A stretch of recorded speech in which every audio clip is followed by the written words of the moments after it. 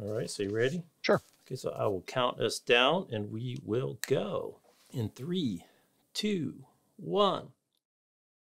Hey, welcome back everybody for another episode of Turn the Lens. Jeff Fric here, come to you from the home studio, and I'm excited for this next guest. We have a lot of shared passions, but we also have a lot of interesting things going on. And he's really into the future. He's really into innovation, and everyone is trying to figure out the innovation story. So we're really excited to have him on. We met a long time ago, but paths have recently recrossed. So welcoming in through the magic of the internet, he's Derek Kerton. He's the managing director and principal analyst at the Kerton Group, and specifically in the context of this conversation, he is also the chairperson of the Cleantech Council, which we will get into. Derek, great to see you.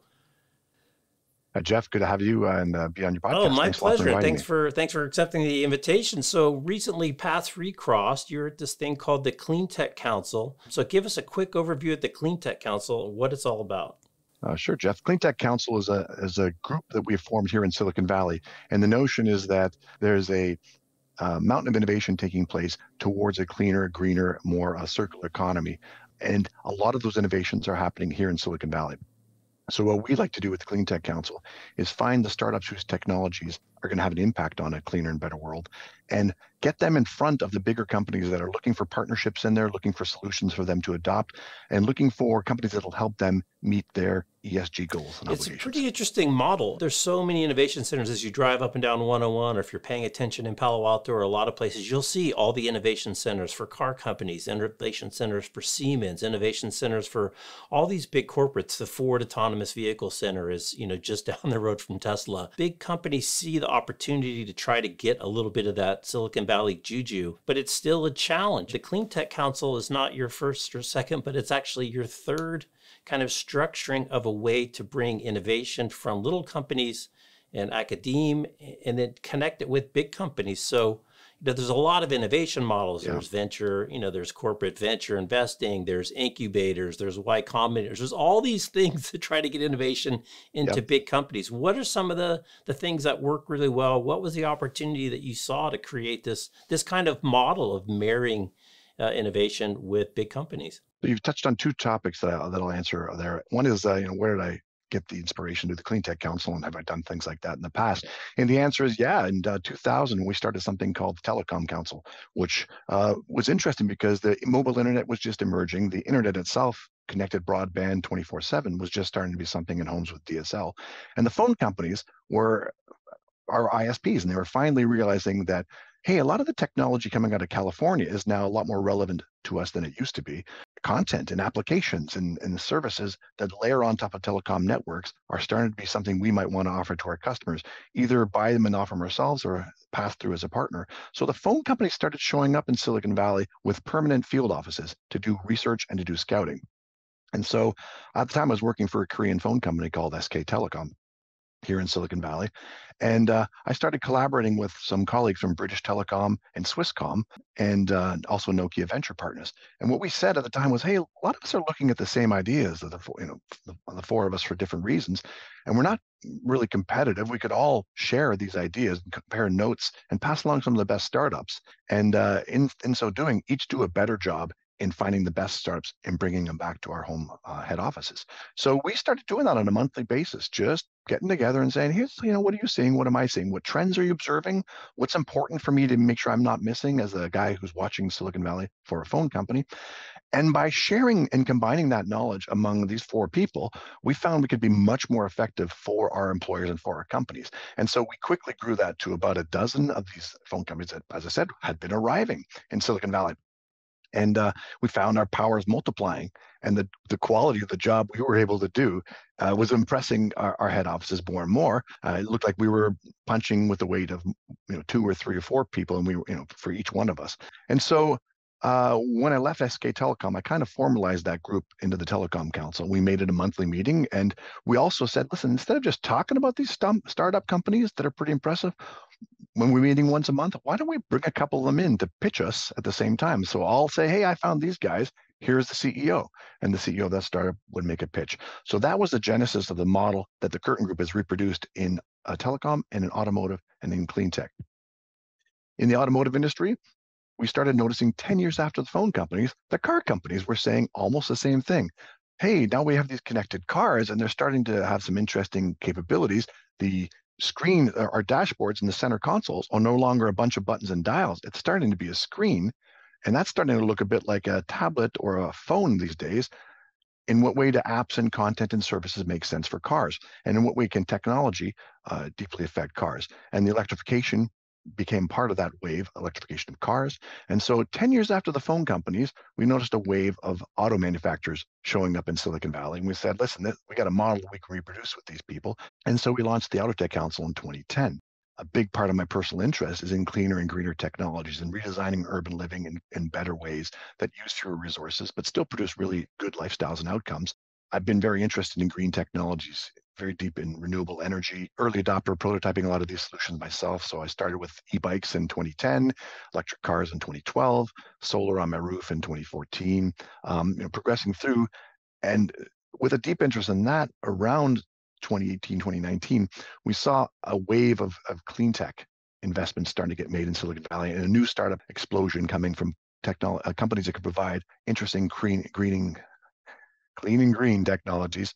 And it's not the first time. There was a clean tech wave that came earlier, 2007, 2008, that may have been too early. Like so many things, the technology really wasn't there to support them. The battery technologies weren't there yet. The cars weren't there. The motors, the solar panels didn't have the efficiency needed. So that particular clean wave kind of came and went. But as things go in cycles, this is kind of the second wave in Silicon Valley for clean tech. And we jumped on board. So we launched the Cleantech Council to do the similar thing that we do, find the interesting startups and take them to the bigger That's players. great. Because we first met, I looked it up, it was 2017, and it was at the Autotech Council. And what's amazing to me is, like any industry, once you dig in a little bit, kind of the micro specificity and the segmentation of little parts of the problem are amazing. I think the one that we first met was just all about high-res mapping solution and the great debate to whether you figure it out on the fly or do you pull a database map and all the arguments to and pro and con against that. So I'm curious, what are some of the things that create a successful arrangement between a startup and a large company? The event that you invited me to the other day, all the companies, the big companies, were huge multinational, international companies. How do you make that connection? Because it's got to be a little bit of a culture clash, and to be able to incorporate some of this new cutting edge stuff maybe causes a little indigestion now and then. You're spot on. Indigestion is a great way of referring to it. When we were looking at the automotive industry, a great way of referring to the startups from Silicon Valley or anywhere in the world meshing with these massive companies was that they're like gears, but they're turning at different speeds. So the big companies are big gears turning at a slow speed, and the startups are these whipping gears. And they don't necessarily mesh immediately right off the bat. Large incumbent operators in any industry don't behave at the pace of Silicon Valley, and maybe they shouldn't, right? They are risk averse. They have a lot of legal obligations. In the case of phone companies, they have 911 obligations, amount of uptime required by their governments and such. So these companies are risk averse and need to be very reliable. And the Silicon Valley companies are very much the opposite. So you have that huge culture clash, as you mentioned, between the two. And I find that initially when an industry starts turning their head, away from in-house innovation and we need to partner to move really quickly. The world's moving more quickly. We need partners, and they look to partners. They're generally not ready to do it. It takes some time for cultures to adjust. So there are those years where the gears grind.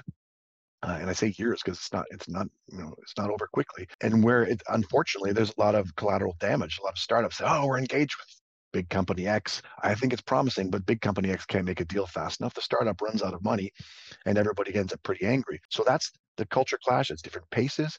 And the large companies often don't have an appetite for outside innovation, right? They got the not invented here syndrome. But I find that, I'm going to be sad with the numbers I tell you, but I find between 3 and 6 years of grinding those gears, industries generally say, now we get it. We have to move quicker. And the startups in the same space also say, we get it. We have to move slower. We have to have more runway money because these big companies aren't going to jump on board really quickly. And as those two sides, admittedly, the smaller companies adjust more quickly. But as the two sides adjust, you get the synchro mesh that lets those gears engage at a more reasonable speed. So that's one of the main things to talk about your culture. The big thing I find is, how does it work? How do you make it work? The big companies need to change. The small companies don't have to. They're nimble already and they're turning on a dime all the time. They have a proposal for the big company. They're going to say, we want to do this business model with you. The big companies say, we don't want that. We want the other one. We'll do that too. So small companies, no problem. Turn on a dime, pivot. The big companies need to build, and this is what they would do in these 3 to 6 years before they become good at adopting partnerships. They need to build a mechanism to ingest outside innovation.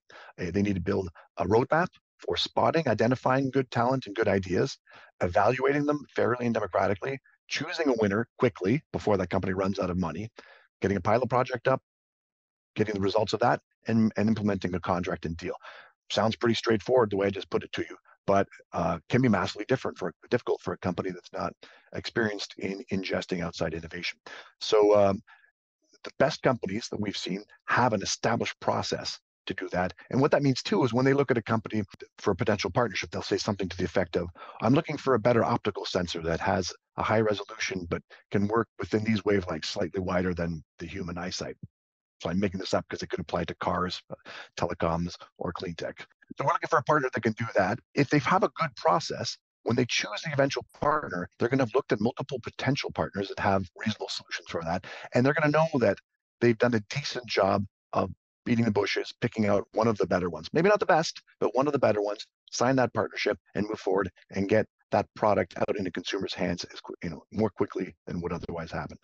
The most important thing for big companies adopting innovation is for them to have an established innovation adoption process, not lip service, not a bunch of PR about how we're pro-innovation, pro-partnership, an established process. And what are kind of a range of good outcomes for that marriage for the little company? Is it a licensing deal? Is it a design win? Is it actually a contract to deliver, a solution? Is it a POC? Is it getting absorbed? Because the other bad thing, kind of good news, bad news, you used to joke in retail, right? Or wholesale, you just got Walmart for a customer. Good news, bad news, you just got Walmart for a customer, right? I mean, the impact that a big company can have in a little company, just in meetings, forget about everything else, just simply death by meetings can really crush them. So what does success look like? What are some of the ways that you've seen success kind of play out between little co and big co? Okay, well, the good news is it's not so much like a Walmart contract because that's physical product and you got to scale up your physical product production really quickly when you make that Walmart contract. In the tech world, things are generally more scalable, not infinitely, but if you're selling a software solution, it's very scalable. So you have some custom engineering requirements that the customer will want, the large customer, but you don't have to instantly have the materials and the factories that can produce widgets, right? You're producing software. Sometimes it's widgets, though, so there is that. The success for the startup company is a pilot project, generally a contract towards a pilot project. When that happens, the small company, they want to do deals with multiple big companies, but the first one to engage with them on a pilot project generally demands most of their resources to satisfy that. But the upside is prove yourself in this case, and you will make that deal with that first company. And that will give you a viable scale for long-term economic viability. So now that you have that first customer, you are maybe now a profitable company. Now, the second and third customers are going to be wildly profitable, right, as you scale up. And massive advantage is you've got, especially in the world of big incumbents. So if you're a startup making a deal with a big incumbent in any industry, so I'll talk energy industry. If you make it with Shell Oil, you're very likely to make a subsequent deal with another large oil company with a similar solution because there's going to be the proof case that you had with that first established company. Right. Another kind of big topic I want to touch on is the role of the government, both in terms of regulation as well as stimulus and taxes. I think people discount the role that government can have in changing and shaping things, whether it's incentives around EVs, car purchasing, whether it's more recently, the investment in the EV charging infrastructure. There's some new sustainability laws going in place in New York that everyone thinks can have a huge impact on the buildings that can't maintain, kind of the level of sustainability that they need to, with financial penalties, which might kind of be a tipping point for some of these, kind of inefficient buildings that just don't make the grade anymore. But you've got DARPA and Department of Energy. So there is a large kind of influence from the government on basic innovation, basic development, and kind of incentivizing a change in behavior. How do you see that playing out within both the startups as well as the big companies and leveraging a little bit of either, hopefully tailwinds, I assume. I don't think you'd want to go into the government headwinds, but tailwinds to really move the needle on some of these big important issues? It's absolutely true that governments can have a huge impact on the rate of adoption of a sector, a technology sector, new ideas and solutions. And there's really some good aspects of that, as well as a few negative ones. And the negative I'll start with first, it's that the government might lead us and incentivize us down a path that isn't necessarily the right one. And that's, I think, where a lot of people who are against government interference would say, yeah, but governments make bad choices that take us in the wrong decision. And I won't deny that that's potentially true. One of the great things about, uh, if there are any, about the greenhouse effect is we know that less carbon in the atmosphere is good. So I don't have to worry too much myself about the governments making a mistake about whether more CO2 or less CO2 is the right choice. So if you have governments incentivizing less CO2 in the atmosphere through a variety of programs, there's a really good chance that the winds that they're putting behind sails are blowing in the correct direction. So in the case of climate action, in the case of alleviating some of our greenhouse problems, some of the disasters that are now hitting us, I think governments can have a really big effect in the right, and I'm pretty sure it can be in the right direction. So how do they do that? Well, there's two things, right? The carrot and the stick. And pretty well known that if you put a stick on it, and that's basically a regulation, limits, curbs, caps on production of negative externalities. So if you limit pollution, you require cars run cleaner through CAFE standards or anything like that. That's the stick. And of course, penalties are paid if solutions don't meet the minimum requirements. And then, of course, there's the carrot, which we're seeing a lot with the Inflation Reduction Act, the IRA in the USA, and the CHIPS Act as well. And the carrot is up there to say, but if you do these things, we're actually going to add money to the pile. We're going to subsidize those solutions. We're going to incentivize through money, either you for producing them, or in the case of the IRA, it's often we're going to subsidize your customers for buying these solutions. So if you can provide them, your customers will be more willing to pay for them. Of course, those help make new technologies hit the market, reach scale economies, and then once they're at scale economies, we believe they can be self-sustaining. My background is in economics, so I love all those arguments because I firmly believe in them.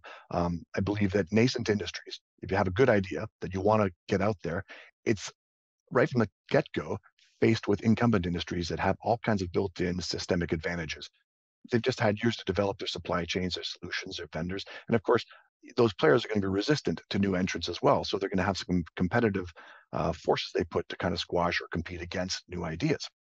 So this nascent industry has a difficult time grabbing hold. Now, if it's something obviously great like solar energy, eventually it will emerge. But the question is, would humanity and society and our economy be better off if those technologies emerged 10 years or 20 years sooner? And my answer is unequivocally, I believe so, yes. So if we can make those technologies hit scale economies, hit self-sustainability 10 years sooner than they would without those kind of incentives, we've done a great service to the globe in terms of climate, and we've also done a great service to ourselves because cheaper energy and more available and more plentiful energy, that's not actually something that costs the country money. This is something that's going to open the door to phenomenal opportunity. The 20th century was driven largely by energy provided by fossil fuels. And you can't deny the boom in economic wealth that we got as a result of discovering this source of energy to power our machines and to let us extract more, mine more, grab more things, build more materials. We built phenomenal wealth on the back of that readily available energy. And just now we've realized there's a cost to pay that we maybe weren't as aware of in the 20th century. But then now, in lucky timing, because it could have been a world where this did exist, but we have a couple of alternatives now that are getting cheaper and cheaper by the year, and that are very close to passing cost parity with fossil fuels. And they're on their way down. So if fossil fuels drove all that advancement in economic wealth in the 20th century, why would anybody look at the opportunity to have free energy from the sun and the wind as an economic driver for the 21st century? We're going to have another boom based on energy availability this century, but it's not going to be from the fossil fuels. It's going to be from the renewables. And I say free, and I understand you have to put up infrastructure to capture it. You have to put up grids to move it. You have to put up storage to handle it. It's not a given thing. It takes capital investment to make it happen.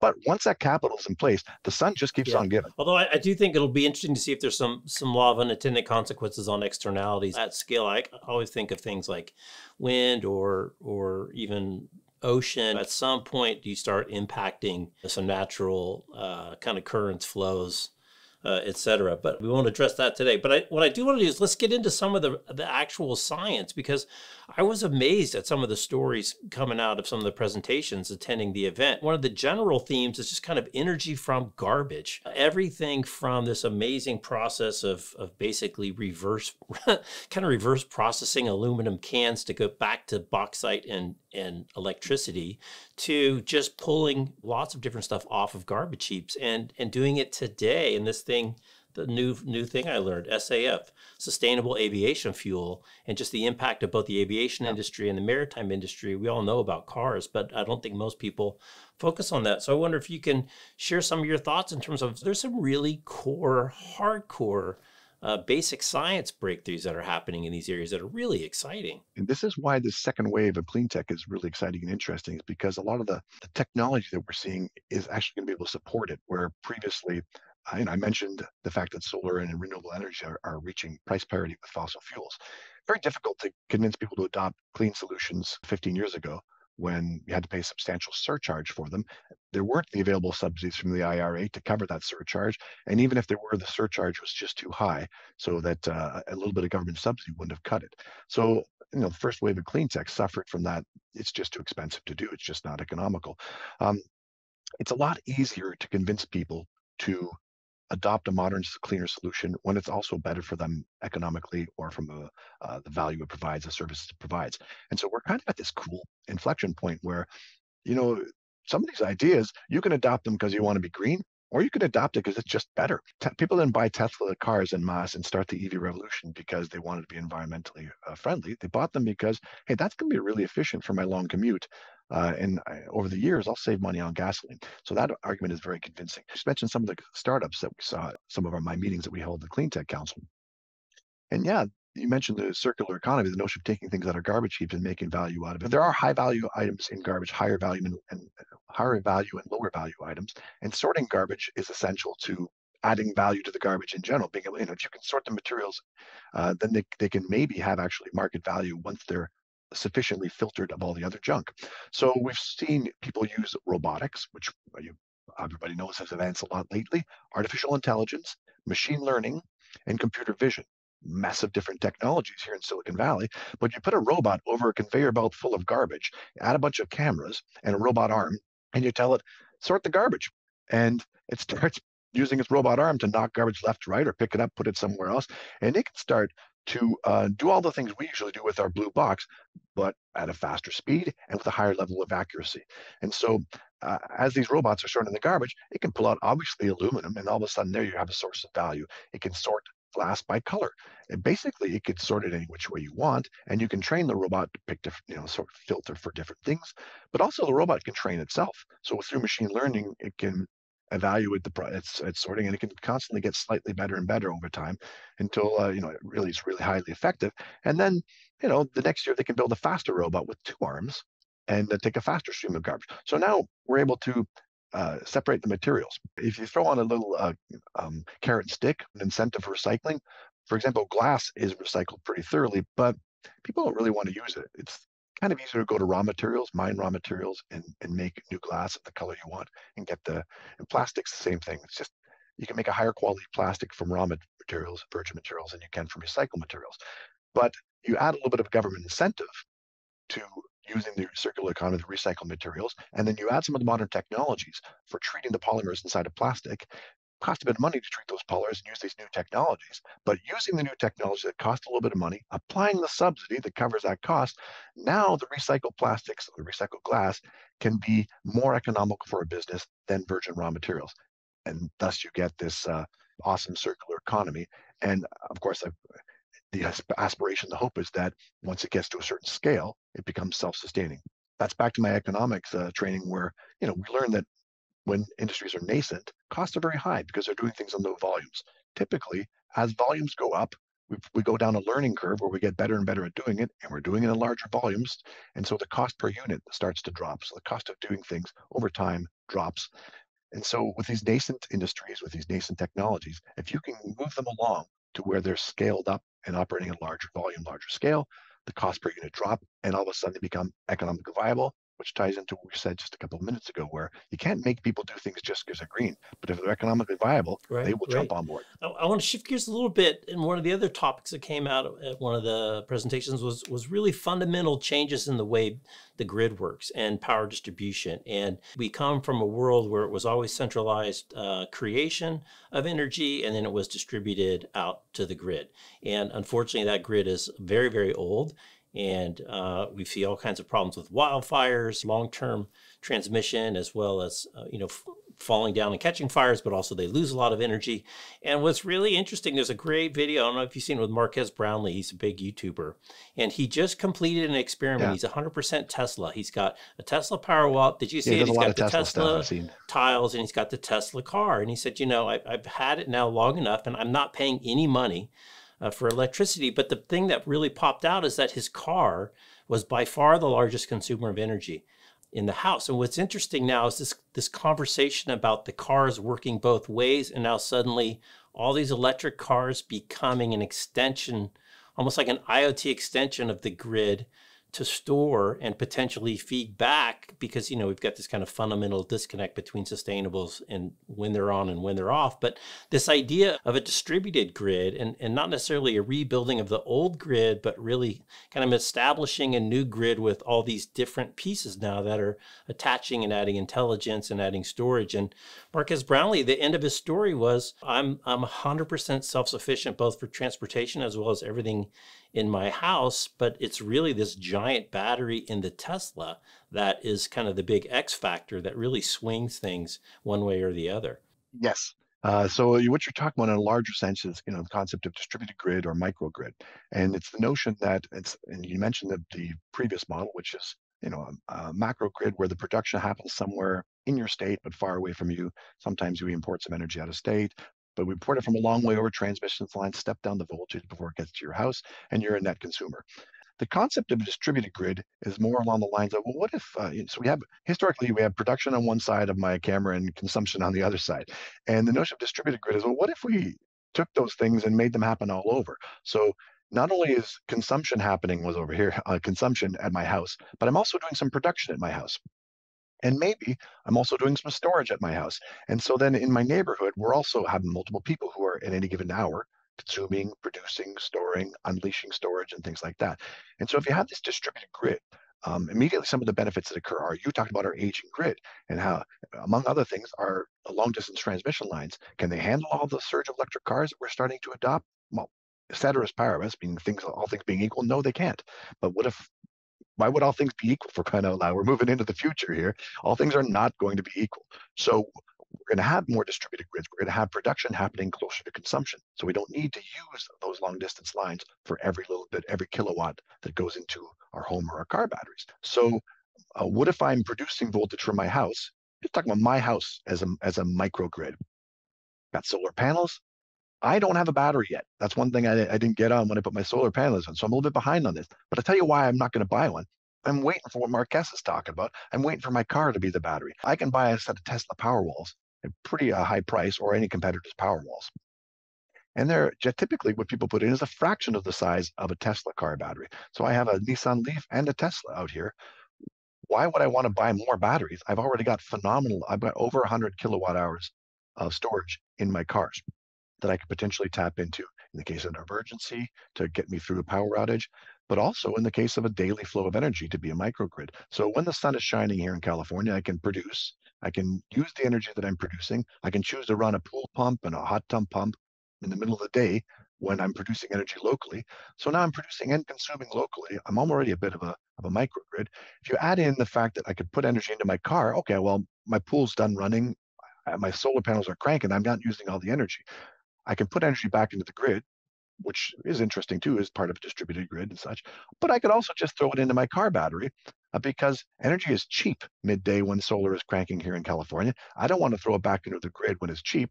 Maybe I'll put it back into the grid 7 p.m. at night when energy is expensive. So I'll do some arbitrage, but I'll also manage my personal energy consumption. I will do this as an individual. But what happens in the world when, and obviously the technologies are just around the corner from being mature to do this, but Tesla doesn't have two-way charging. It only takes in energy. We're starting to see some cars that have vehicle to grid or V2X vehicle to anything, where you can plug tools into the back of your Ford F-150 Lightning. You can plug some cars into grids and have them reverse feed your home. So as those technologies start to emerge, we have the technology to do it. Now it's just a question of, can we manage it? It's getting pretty complicated. The average homeowner to think of themselves as a grid operator. So we need really good software to manage it, to come with the hardware to provide the solution. But the pieces of this puzzle are all falling into place. Your quote of Marquez is exactly that. Hey, wait a minute, I got the solar, I got the car, I got the home. The pieces of the puzzle are here for me to be my own grid operator. All that's lacking is the vehicle V2X part of it, and then the management intelligence. So it's pretty exciting. Our home is a microgrid, but there's times when I need more energy than I'm able to produce, or I'm producing more than able to use. Well, now I want to ship that out through the grid wires. But do I want to ship it to next state over, or if I'm in NorCal, do I want to ship it to SoCal? No, I want to ship it to the person closest to me who has the opposite case. If I'm in a position of oversupply, who in my neighborhood right now has demand? Okay, the energy only has to travel a few hundred yards to the next consumer. So we kind of, and by having multiple homes in this larger neighborhood microgrid, now we can smooth out the peaks of supply and demand. Obviously, this solar is something that everybody has a peak production at, but our consumptions could be in very different times. So we smooth out some of those things, and the grid operator, in my case, PG&E, could potentially feel fewer surges in demand and fewer surges in supply as a result of having these microgrids self-managing around the neighborhoods, homes, et cetera, et cetera. Certainly enterprise campuses and things like that are already operating as microgrids. It's all pretty cool stuff. And another thing that I want to bring on to tack onto this conversation is, so often people who are climate deniers or against going green and green technologies, they say things like, oh, EVs, man, that's all real cool, but as soon as everybody gets EVs, it brings down the grid. And that's back to what I said, assuming nothing changes. But why would you assume nothing changes the way things are going the past couple of decades? Let me put it to you a different way. It's not only are they, I think they're wrong, I think they're inversely, totally the opposite of what's actually going to happen. I think electric cars are going to be one of the huge benefits to grid operators in terms of smoothing out demand and smoothing out supply. Once these things are bidirectional with vehicle to grid V2X solutions, we're going to be able to manage them remotely. Grid operators are going to be able to send requests. Please don't use any energy right now. Great, I'll just tap into my car. They can signal with a wish, like, please don't use energy. That may or may not be effective. We've actually learned that in society that generally doesn't work too well. But if my energy company says to me, okay, go ahead and use energy, I just doubled the price though, I will back off using energy because the price has gone up. Supply and demand seems to consistently work. So I will tap into my car's batteries when they jack up the price. So this real-time pricing, they will be able to smooth out, they will be able to manage supply and to manage the demand that they're seeing out in the market to smooth the load on the network and on this aging grid. And cars are an essential part of leveling the demand and supply on the grid and actually letting us get more value, extract more value from that legacy infrastructure, and lowering the amount of capital investment grid operators have to make. It's really interesting. It's kind of like the big investment in all these charging stations. Everybody has a charging station at their home. Why? We don't need a gas station like we have gas stations. We don't have gas stations at home. We do have plugs at home. It's like it's a different paradigm. But the other piece on the microgrid that I thought was interesting is, so there's the big piece of the use case you just described, but there's also these remote locations where now that the price of the batteries and the price of the solar has gotten so low that I think one of the people that spoke at your meeting said these remote stations that are kind of fire monitoring or whatever they are, completely self-contained. They do have a diesel generator, but because of the sophistication of the software, because of the batteries, because of really kind of smart, intelligent management and cheap solar panels, that they don't really need much of the diesel. And these things are, kind of, again, these kind of self-sufficient little microgrids. It's so cool. That links to the industries I work closely with, so telecom and Cleantech. And so the telecom industry often puts cell towers on top of hills, top of mountains. We want them to have gap-free coverage, so they've got to cover it on all these freeways and these state roads that go in the middle of nowhere. And so they want to get an efficient coverage. So let's say there's a power line running down beside this road in the middle of nowhere. They can tap into that power and put a cell tower right there next to the roadway. But that only covers a certain, let's say, 1 kilometer in either distance. Canadian, so I'm going to kilometers. However, they put it up on the side of the hill that you can also see, then that tower could cover double, 2 kilometers either direction. so they could save money and reduce the amount of towers. But then they go, oh, but what's the price of running the electricity and the fiber connection, et cetera, up the hill to where we want to put the tower? So they have those trade-offs. But if they can have a microgrid up at the top of the hill that produces its own power sufficiently and enough to run 24/7 throughout the year, they can say, listen, we're just going to go for maximum range. We don't have to make the compromise, and we don't have to trench and dig from the roadway where the power is all the way up to the top of the hill. That's free. We'll just use these new battery technology and some of these great solar panels. And yeah, we will have a generator as a backup. So, diesel, what will actually end up happening as we go forward, the company mentioned, is diesel generators need to be used frequently to work, because they need to be fired up weekly to circulate the oil, to make sure that the diesel doesn't get too old, et cetera, et cetera. Also, you need to run them every week just to test it. Well, what they might change those to a different kind of fuel like natural gas that stores a lot longer and such, so that it's really just a pure backup plan. And of course, they can reduce the size of the generator required because they're primarily going to rely on solar and battery. We could go forever and ever. I'd just love to get your take on, in the context of moving the generation of power closer to the demand. Do you think there'll ever be like small nuclear? The nuclear Navy's been running the United States now since 1961. I looked it up before the interview. So 60 years, right? And I'm sure there's been more accidents than we're probably aware of, but relatively safe. And then there is certainly the problem of getting rid of the spent uranium at the end of the process. That said, it seems logical to me that for certain applications, there's going to be certain types of high demand, I don't know, making steel, making cars, I'm not that clued into high demand, where, again, to get away from the transmission and to take the pressure off the grid, there would be maybe a small aircraft carrier size nuclear reactor to power a plant or a specific number of plants or something. Do you see that in all your conversations of the future? I haven't heard it very much. I do. I see it, but I don't see it enough to think it's likely. Do I think it's technically possible? 100%. As you said, it's already in ships, and it's been in ships for about 70 years. So the technology to make a small nuclear reactor that can provide a lot of energy. And you're right, there are lots of industrial processes that need a lot of energy, aluminum production just being one, for example. And so, where do you see aluminum production facilities? I don't know if you're aware, but you see them near hydroelectric installations. They co-locate close to the generation of energy because they have such high demands. Again, they're paying a high price to be located next to hydroelectric. If they could locate closer to mining, that would save a lot of energy in moving the mining resources around and things like that. But I think the risks involved of nuclear are high, and I'm not saying too high, but high. And the risks are not just an accident, but also sabotage and micro-terrorism and things like that. So how can we assure the security when the military is operating these mini nukes? We don't have as many concerns about security around them as when the civilians are operating them in industrial applications. So there's that concern. And then, frankly, there's really just the innate fear that people have of nuclear after things like Chernobyl and 3 Mile Island. So, there's going to be a lot of not in my neighborhood to that particular solution. So that's a huge challenge for fission to overcome. Is the NIMBY a part of it is right. Very real. And political leaders have to face, as they're making, do we have laws that enable these solutions?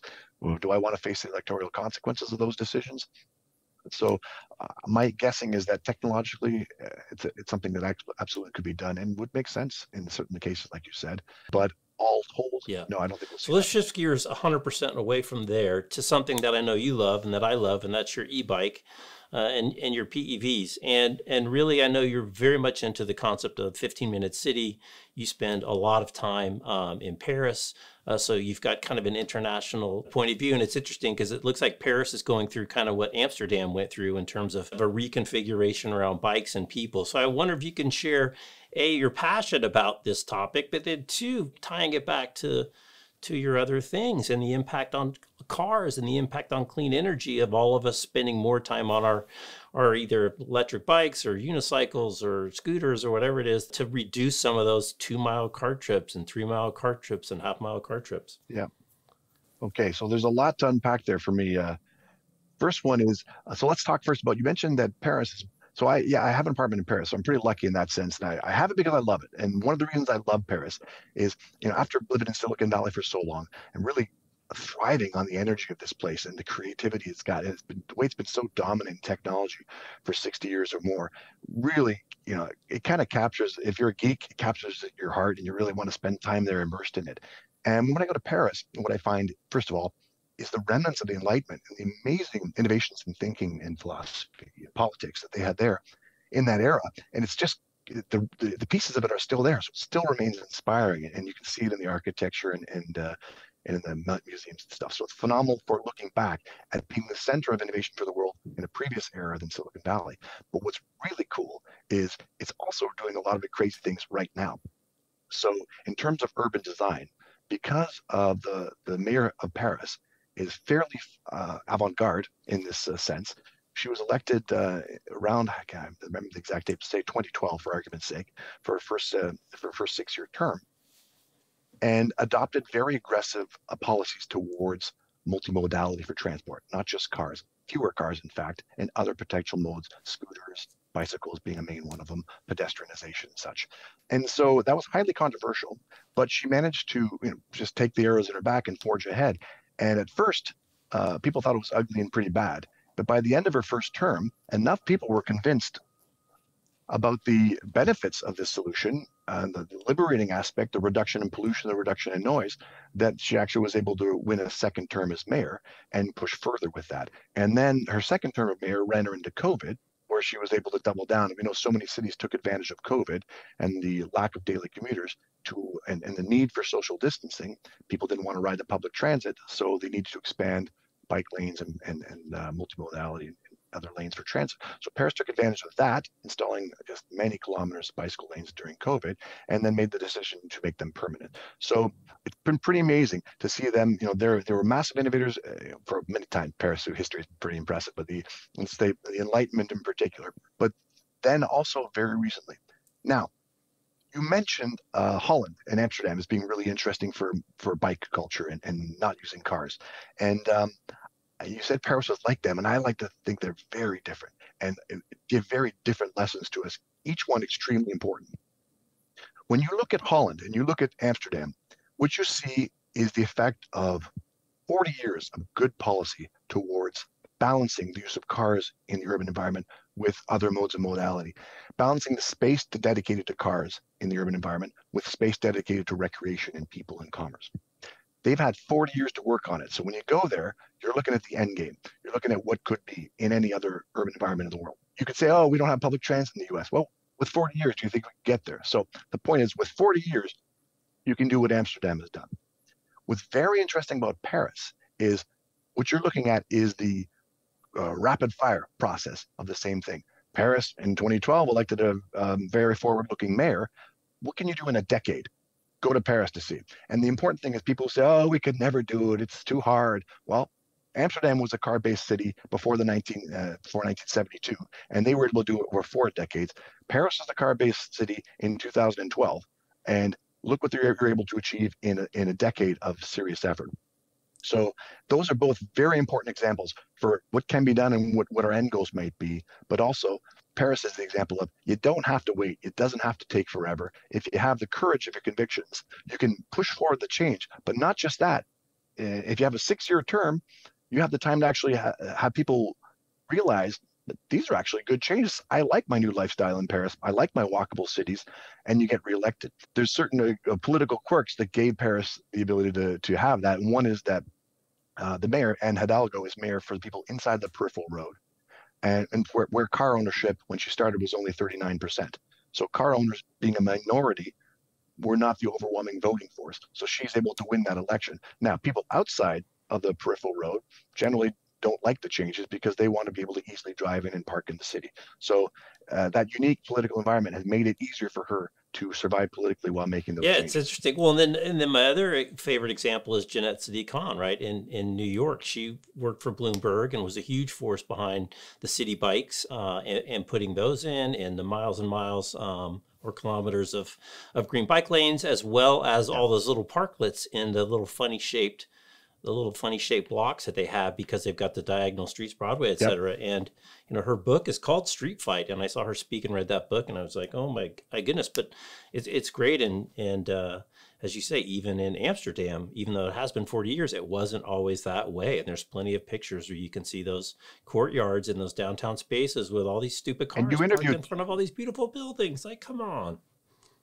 And I saw your interview of the Motor City Life people that talks deeply about that. So that's a great thing to bump back to if people want to hear more about what Holland's been doing and Yeah. how great the Well, outcomes we're are. getting to the end of our time, and I just want to touch on one last thing, which I think we really saw in cars and the EVs in terms of what scale can do. And you mentioned it briefly, your training in economics, and you see what happened, say to battery technology or LiDAR technology, or you see what happened with camera technology because of mobile phones and what scale can really transform. So, just kind of last word as you look at the horizon and you see some of these really cool things coming down the pike. What gets you excited? What do you see in the not too distant future that maybe people don't realize how close it actually is, some of these cool breakthroughs?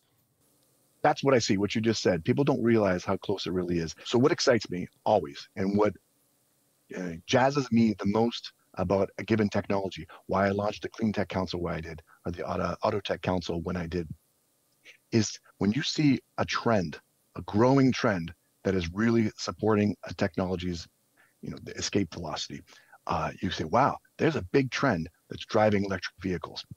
I'll cite one. It's the climate.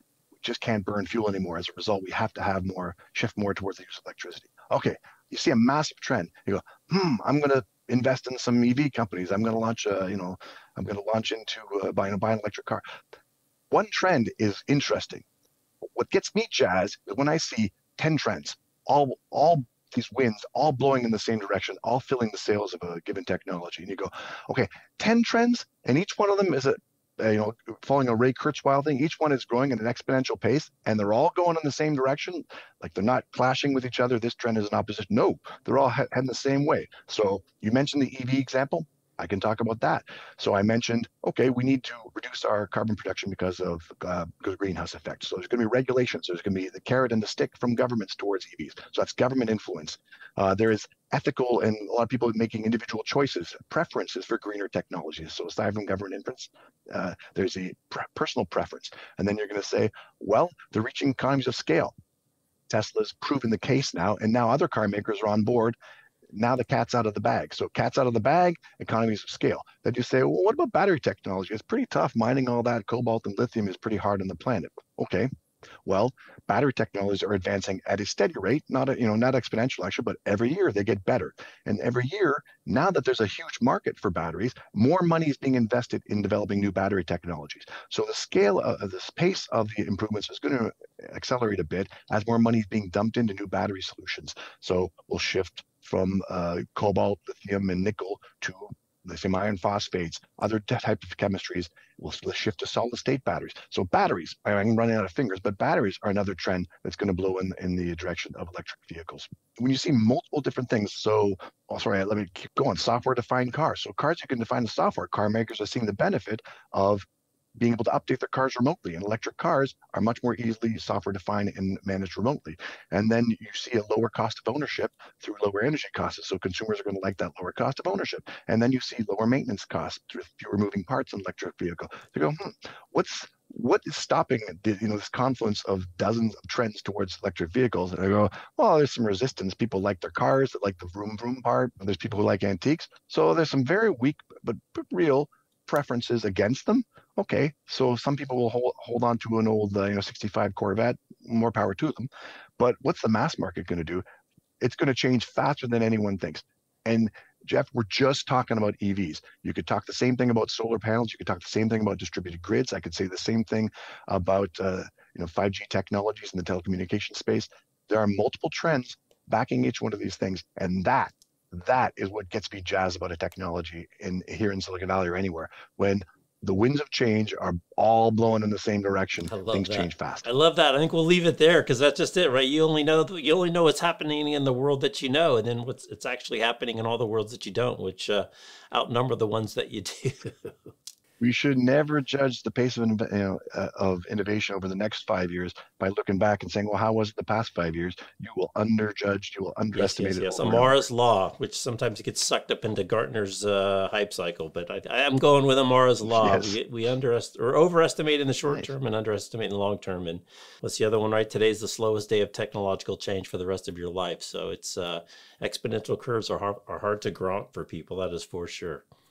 True enough. scary and Exciting, really right? energizing Every at the coin same has time. two sides. But Derek, I think we'll leave it there. It was great to catch up. Thanks for inviting me to some of these events. It's really exciting to kind of get past the, just another layer of UI on the same old stuff and actually see some of this really hardcore technology and physics processes and changing, kind of 100-year-old processes that we're talking about to do things differently at less pressure and less temperature and better. And really exciting. You're sitting right in the catbird seat.